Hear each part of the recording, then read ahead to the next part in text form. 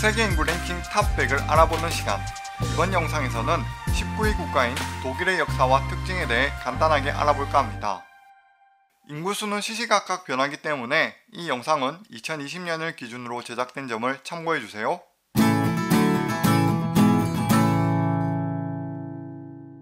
세계 인구 랭킹 19위 국가는 약 8,010만 명의 독일입니다.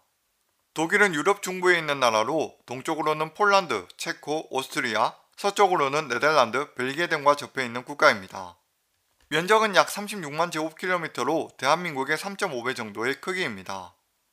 독일의 수도이자 최대 도시는 베를린으로 현대미술과 디자인의 중심지로 떠오르고 클럽 문화의 중심이 되면서 유럽 각국의 예술가들과 젊은이들에게 인기가 많습니다. 베를린을 대표하는 명소로는 유럽의 단결과 평화를 상징하는 랜드마크 브란덴부르크 문이 있으며 제2차 세계대전 당시 홀로코스트에서 희생된 유대인들을 추모하기 위한 홀로코스트 추모공원, 베를린 장벽이 무너진 후 본격적으로 개발되어 다국적 기업 유럽 지사들의 빌딩이 모여있는 포츠담 광장, 그리고 페르가몬 박물관, 보데 박물관 등 다양하고 풍부한 박물관들이 위치해 있습니다. 독일의 종족 구성은 대부분 독일인으로 이루어져 있으며 그 외 터키인, 폴란드인, 시리아인 등이 함께 살아가고 있습니다. 독일의 1인당 GDP는 약 46,000달러로 이는 캐나다, 벨기에와 비슷한 수치로 세계 15위권 내외를 나타내고 있습니다. 독일의 역사는 북유럽 지역에 머물고 있던 게르만족이 기원전 2세기경 남하를 시작하여 현재의 라인강과 도나우강 유역까지 진출했습니다. 기원전 50년경부터 로마 제국은 게르만족이 정착해 있는 지역을 차지하기 위하여 수차례 정복을 시도하였지만 거듭 실패합니다. 특히 기원 후 9년 아우구스투스가 이끈 로마 대군이 토이토브루크 숲 전투에서 게르만족 연합군에 대패하여 그 뒤 로마 제국은 라인강 건너로 물러서게 됩니다. 기원 후 4세기부터 훈족의 압박 등으로 인해 게르만족의 대이동이 일어났고 고대 게르만족 중에서 프랑크족이 서유럽 최초의 통일 국가인 프랑크 왕국을 세웁니다. 프랑크 왕국은 메로빙거 왕조와 카롤링거 왕조를 거쳐 카를 대제 때 서로마 제국 황제의 지위를 받지만 카를 대제의 사후 프랑크 왕국은 현 독일인 동프랑크, 현 프랑스인 서프랑크, 현 이탈리아인 중프랑크로 분열하게 됩니다. 동프랑크 왕국은 카롤링거 왕조의 마지막 왕이었던 루트비히 4세가 후사 없이 세상을 떠나고 이어 즉위한 콜라드 1세 역시 일찍 사망하면서 당시 가장 유력한 제후였던 작센 공작 하이일리 1세가 국왕으로 즉위합니다. 하이일리 1세의 뒤를 이어 936년 독일 왕으로 즉위한 오토 대제는 국경을 견고히 하고 이탈리아의 내란을 진압하는 등 카롤루스 대제에 이어 다시 한번 중부 유럽의 패권을 확립합니다. 한편 오토 대제는 내부적으로는 왕권에 대항하는 귀족 세력을 제압하기 위해 교회와의 결합을 시도했고 962년 교황으로부터 대관을 받아 신성 로마 제국이 시작됩니다. 그 후 13세기 전반에 이르기까지 황제 시대로 역대 독일 국왕은 모두 황제의 칭호를 가지게 됩니다.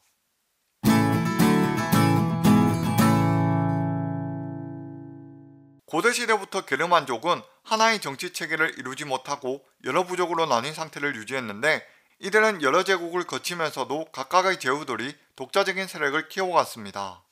하지만 신성 로마 제국의 황제들은 독일 내부의 문제보다 이탈리아에 관심을 두었고 제후들의 세력이 커지는 것을 인지하지 못했습니다. 그 결과 1256년부터 17년간 제후들 간의 알력 다툼으로 새로운 황제가 선출되지 못하는 무질서하고 혼란스러운 대공의 시대가 지속됩니다. 1356년에는 카를 4세가 혼란을 수습하고자 칠선 제후의 황제 선거를 규정한 금인칙서를 공표합니다. 금인칙서는 강력한 공국을 다스리는 성고 7명이 황제를 선출하도록 규정한 법이었지만 15세기부터 오스트리아 대공국의 합스부르크 왕가가 황제 자리를 독차지하게 되면서 금인칙서는 사실상 유명무실해집니다. 16세기 초 로마 카톨릭 교회의 사제였던 마틴 루터는 95개조 반박문을 공표, 로마 카톨릭 타락에 대항하여 종교개혁을 일으킵니다. 독일인들은 그간 면죄부 판매로 타락한 로마 교회와 황제권 강화에만 집착하는 카를 5세에 대한 불만이 누적되어 종교개혁에 적극 가담합니다. 그 당시 황제 카를 5세는 프랑스와의 전쟁 중으로 종교개혁을 바로 저지하지 못했고 결국 1555년 아우크스부르크 종교 화의를 통해 황제는 개신교와 로마 카톨릭의 공존을 승인합니다. 하지만 아우크스부르크 화의 이후에도 종파 간의 분쟁은 끊이지 않았고 1618년 보헤미아 신교도의 반란이 계기가 되어 30년 전쟁이 발발합니다. 오랜 기간 국제적 규모의 전쟁을 치르며 독일은 심각한 국토 황폐와 인구 감소를 맞이합니다. 1648년 베스트팔렌 조약에 의해 종교적 평화는 달성되었지만 독일은 크고 작은 30여 개의 공국으로 분열되었고 베스트팔렌 조약 이후 가장 막강해진 독일의 제후국은 프로이센이었습니다. 18세기 초 프로이센의 왕인 프리드리히 빌레름 1세는 관료제를 정비하고 상비군을 설치하여 절대 왕정의 기초를 확립하였고 18세기 중엽 계몽 전제군주로 알려진 프리드리히 2세는 오스트리아와 치른 왕위 계승 전쟁과 7년 전쟁을 모두 승리로 이끌어 프로이센을 유럽 강국 중 하나로 발전시킵니다.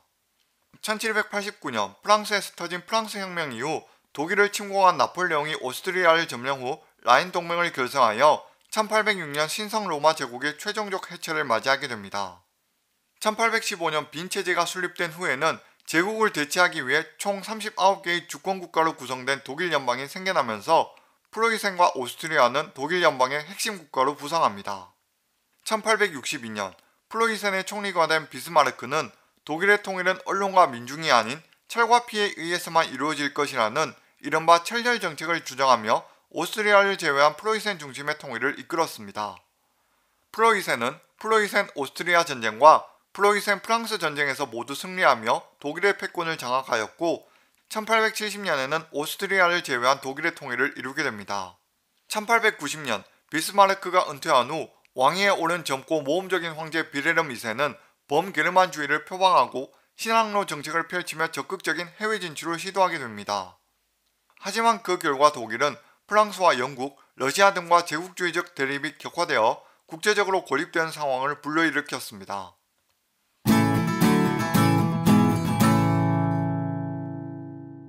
20세기 초 유럽 열강들이 각자의 세력을 팽창시키던 와중에 1914년 오스트리아 황태자 부부가 암살당하는 사라예보 사건이 일어나면서 제1차 세계대전이 시작됩니다.